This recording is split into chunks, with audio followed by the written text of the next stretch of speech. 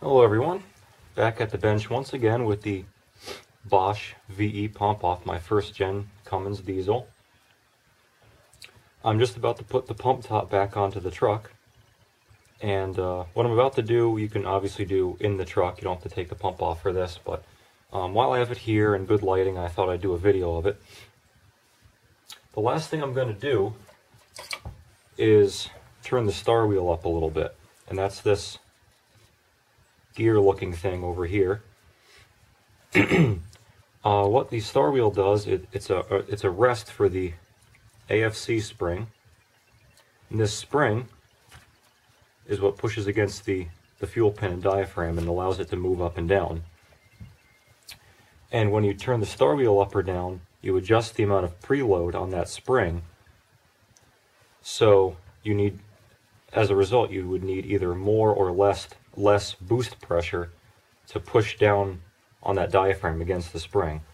And when you turn the Starwheel up, in other words, turn it counterclockwise, that increases the preload on the spring, which, as a result, requires you to have more boost pressure to push the fuel pin down, which, as a result, it reduces smoke because you're getting more boost before you introduce more fuel, and I've read it'll also help spool your turbo faster because you're not flooding the engine with too much fuel and making lots of black smoke and just, making a mess of things.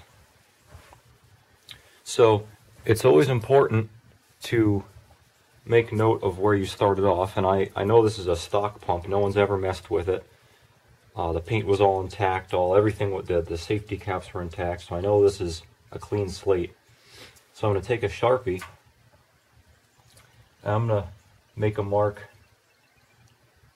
on the housing and on the Starwheel itself.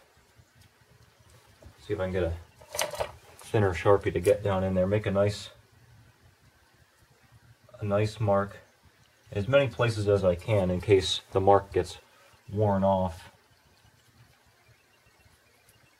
through usage or something. Of course, it's not going to get worn off there or right here, but maybe right down there where I'm drawing, where the spring sits. I think that's good enough. So that's our 0 point. And using some sort of a pointy tool, this might work. I'm going to turn it counterclockwise. From what I've heard online, you should verify this yourself, and I might verify it after the video as well.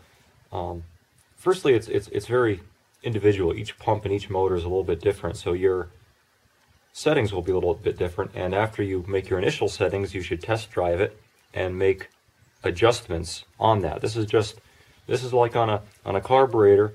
You rebuild it, and then you put in the fuel jet screw, and you back it out 1.5 turns as an initial setting.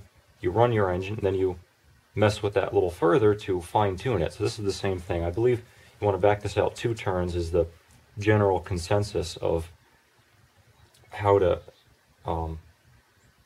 much to turn it. And I have read or heard of people backing this Starwheel rather, all the way up to the top here, the top of this threaded piece. And also I've heard of people taking it all the way out and flipping it upside down because there's no groove in here. And this groove is where the spring sits, and if there's no groove, the spring will sit higher, and it will compress the spring even more. But I'm guessing that might be coming from people with maybe twin turbos or a turbo pushing 50, 60 pounds of boost or something like that. Total guess, but I would imagine that would be the case because that's a lot of spring compression there. So I'm going to back this off 2 turns.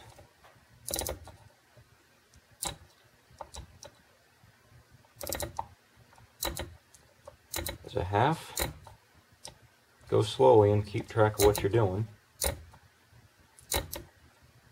There's 1 turn.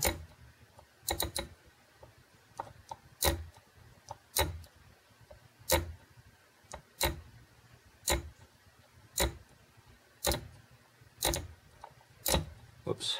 And there is 2 turns. And I don't think I've heard anybody suggest this before, but I think it's a good idea. I'm going to write in here 2 turns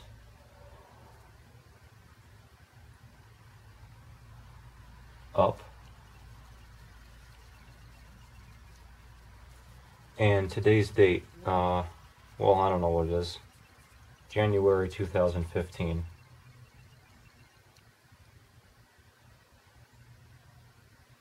January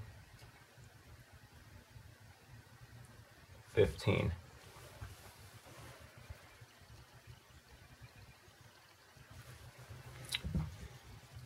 And so, you know, there's always the chance that I'll forget what I did.